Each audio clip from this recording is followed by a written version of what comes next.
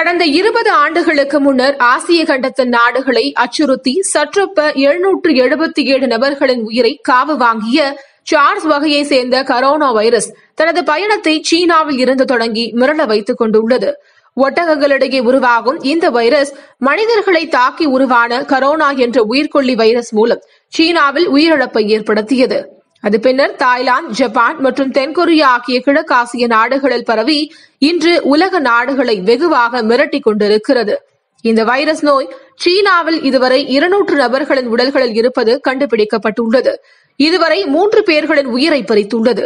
சுமார் 1700 பேர்களின் உடலை இந்நோய் தாக்கி இருக்கும் என்று அஞ்சப்படுவதாலும் மிக வேகமாக இந்த நோய் தொற்று ஏற்படுவதால் மேற்கூறிய நாடுகளில் இருந்து வரும் பயணிகள் மூலம் இந்நோய் பிற நாடுகளிலும் தாக்கத்தை ஏற்படுத்தும் என்று அச்சத்தில் உலக நாடுகளின் சர்வதேச விமான நிலையங்கள் முழுவதும் முழு பாதுகாப்புக்கு உட்படுத்தப்பட்டுள்ளது.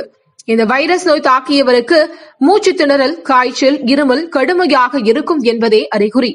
இது இந்தியாவில் பரவாமல் இருக்க விமான நிலையங்கள் உஷார்படுத்தப்பட்டுள்ளது.